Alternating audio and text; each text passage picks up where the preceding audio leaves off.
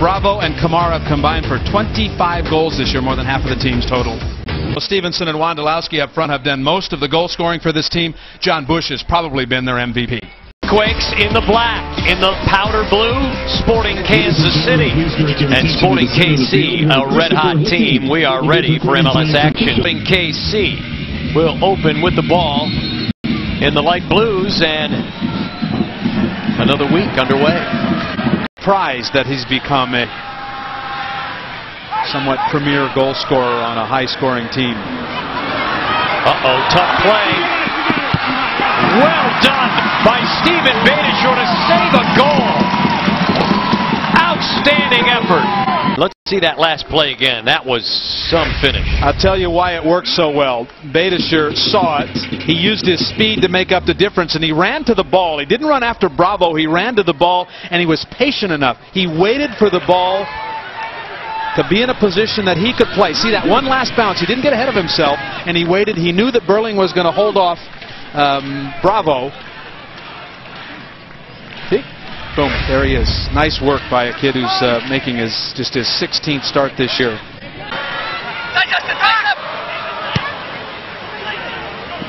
Bunbury, 6'5" Burling there, short-siding it, and a clever play by Busch. And a clever play by Bunbury. That was a nice strike. Boy, he let it rip too. He didn't have a lot of space, but he gave it a try. Yeah, nice strike in a nice place. I don't think you can underrate the play on both of those guys. Bunbury did what he was supposed to. He turned on Burling, got himself in position, struck it. It was headed inside that post, but right there, Busch to make the play. That's why Romero wasn't very happy. Now the build-up for Sporting KC. Left foot try blocked. Bunbury, a shove of Baca to possess. Oh, ball loose. Oh, and an open chance just outside the 6. And a miss. Lucky here. Bravo gets around Beitashour, but Beitashour does a nice job to block the ball, goes straight up in the air, but now Burling and Hernandez. Thank you very much, Omar. Nielsen. The extent of his exercises right there, ball loose. Bunbury cuts it back. What a stop by Busch. Brilliant by both players. Well, Jon Busch gets a save on this play, and Kansas City gets a corner kick out of it, and Teal Bunbury gets a swing and a miss. He takes advantage here. Should have taken advantage. He beats Burling, and he just has to drive that ball past Busch up and behind him. End of the match in first place in the East, and yet they by no means have it wrapped up. Well, they got lucky in that New York tied, so they couldn't move up. Houston tied. Houston did pick up a point. Ball sent in. That's through! A goal! Chris Wondolowski! A huge goal in traffic! Now all alone is the #2 goal scorer in Earthquakes history. And what a strike it was!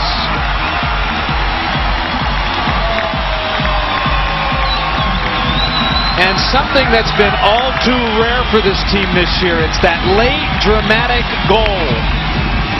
Wondolowski, a dozen goals this year and probably a dozen other great chances to score, and he gets the ball right on his foot. And guess who the assist is? Half a dozen of those for Steven Beitashour. And right back!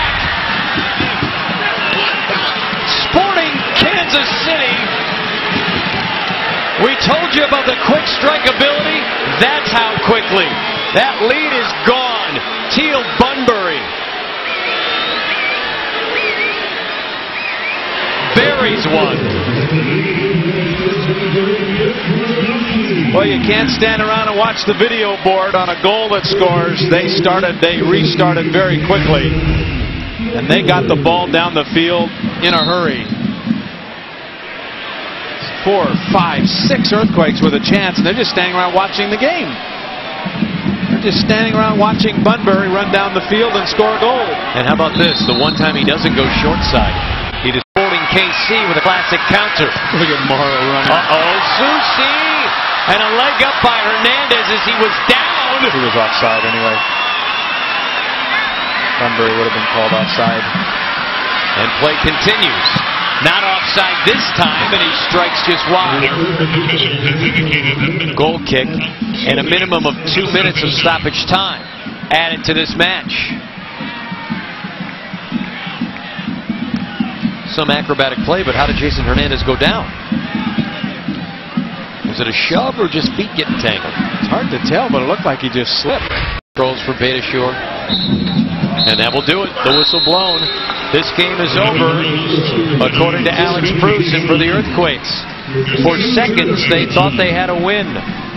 But seconds later, it changed on a goal by Teal Bunbury tonight.